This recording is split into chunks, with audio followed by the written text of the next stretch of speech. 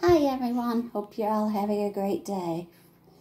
Anyways, it rained again last night, so everything's wet again. But it's supposed to get up to the 70s today, but it's kind of cloudy here right now. So anyways, my cinnamon orange clove soaps that I made 2 batches of. I also made some little hand soaps for Easter. Oops.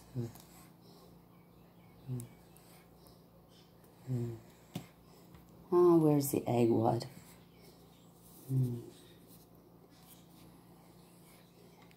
And here's a different basket wood.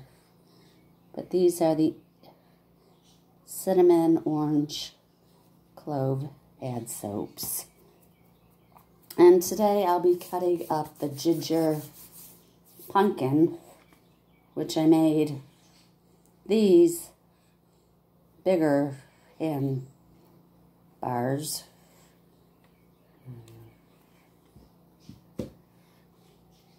Which I had left over from my batch. So let's get cutting on this ginger pumpkin soap. I really like the colors that turned out on these.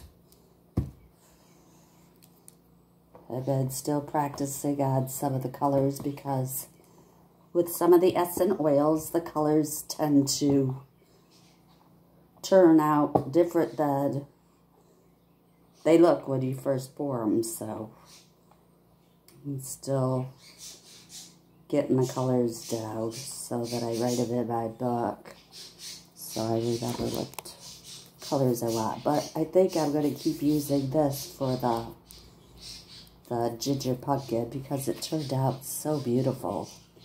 Look at that. I put my own swirl on these. So this is the top of it. It's the side. That's the bottom. That's the other side. So, shall we? Let's get cutting.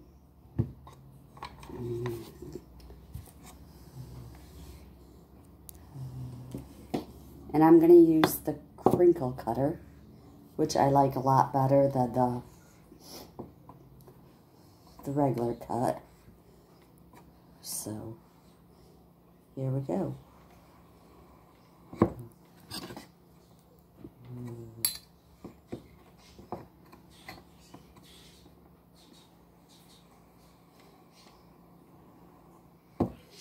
My son was gonna make me a soap cutter, but the only thing is, I told him I like the crinkle cut better than the wire, you know. So I don't know if he'll be able to rig something up like that. So we'll see.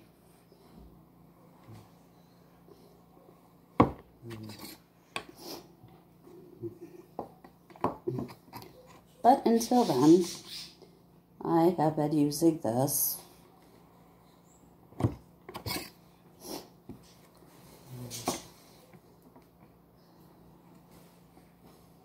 Like I said before, I already sold the 1 brick of the orange cinnamon clove, so I had to make another brick, which I cut yesterday.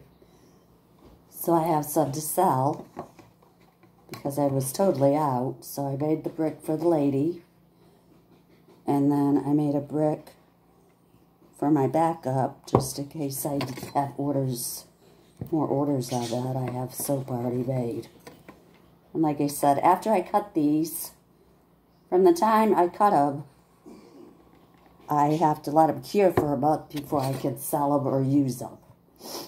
So it takes 24 hours after I pour them into the bowls for them to set up. And then I can cut them like I'm doing with this now. So from today until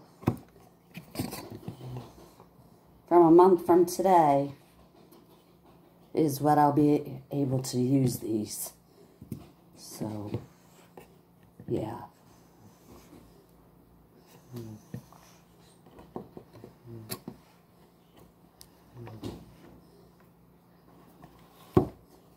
So, anyways, this is the pumpkin, or this is the, yeah, it's ginger pumpkin.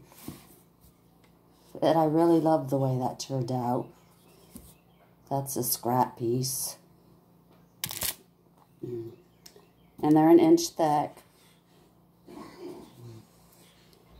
I really like the way the design turned out of these. The swirl I did out of. They're just beautiful.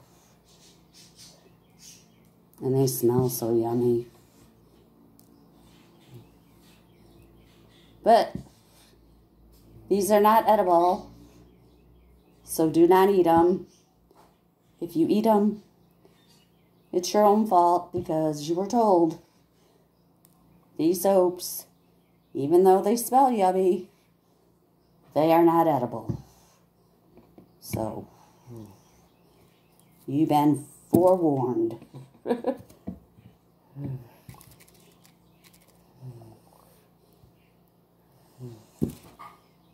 So, there you go. So, I've done cut those. So, now I'm going to get around and get dressed because I'm still in my PJs. And get outside and get working on my kerosene heater again. I need to put my paint on them because yesterday I primered them. So today is the regular paint, and then I'll start painting on my sunflowers by hand. So until then, you guys all have a great day. Be safe. Peace out.